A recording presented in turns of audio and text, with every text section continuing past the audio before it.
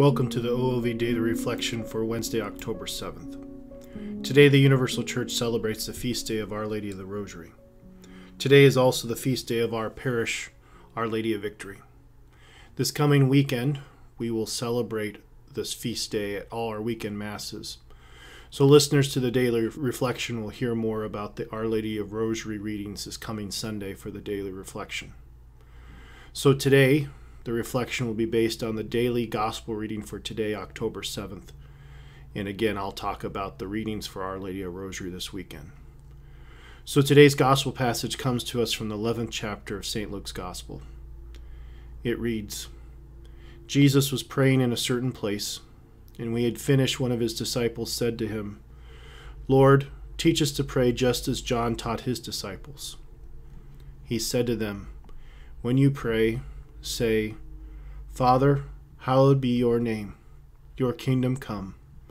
Give us each day our daily bread, and forgive us our sins, for we ourselves forgive everyone in debt to us, and do not subject us to the final test.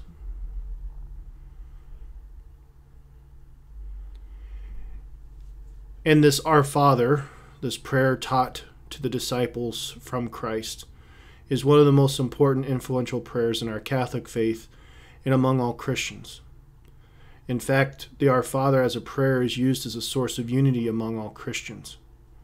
When I was serving as an Army chaplain, I'd often begin my Christian prayer services with the Our Father to demonstrate how we as Christians are united through these words of Jesus.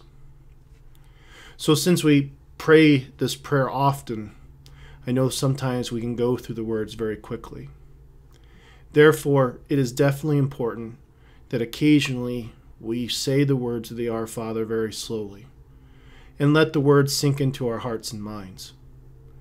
I've even had times in my prayer where I'd stop in the middle of saying the Our Father because a part of the prayer literally stopped me and caused me to think and to reflect and to truly see what the Lord was trying to say to me through that part of the prayer. So it's important that the Our Father remains as a part of our prayer lives as a source of faith, hope, and blessings. And yes, we'll pray it many more times, maybe even today. So again, what a great blessing we have in this prayer from Jesus Christ. When I was in seminary, one of my scripture professors had us do an examination of conscience based on the words of the Our Father. And I actually want to conclude today's reflection by reciting this examination of conscience for all of you as a means to help you enter more deeply into the words of the Our Father as you pray it in the future. So this examination of conscience reads, I cannot say Our if my faith has no room for others and their need.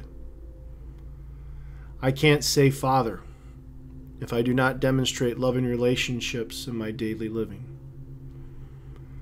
I cannot say, Who art in heaven, if all my interests and pursuits are of earthly things. I cannot say, Hallowed be thy name, if I do not give God honor, glory, and trust. I can't say, Thy kingdom come, if I'm unwilling to have his kingdom grow in my heart, my home, my church, my country, and my world. I can't say thy will be done if I'm unwilling or resentful of having God in my life. I can't say on earth as it is in heaven unless I'm truly ready to give myself to God's service here and now. I can't say give us this day our daily bread without expending honest efforts for it, or by ignoring the genuine needs of my friends, my family, and those who are brothers and sisters in Christ. I cannot say, forgive us our trespasses as we forgive those who trespass against us, if I continue to harbor a grudge against anyone.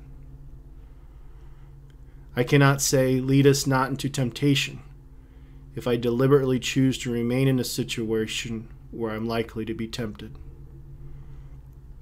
I cannot say, deliver us from evil, if I continue to support systems that are oppressive and sinful. I cannot say amen unless I'm willing to say, whatever the price, this is my prayer.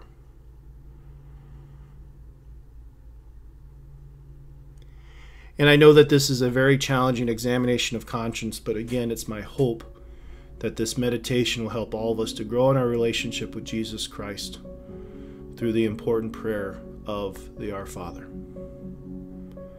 Our Lady of Victory, pray for us.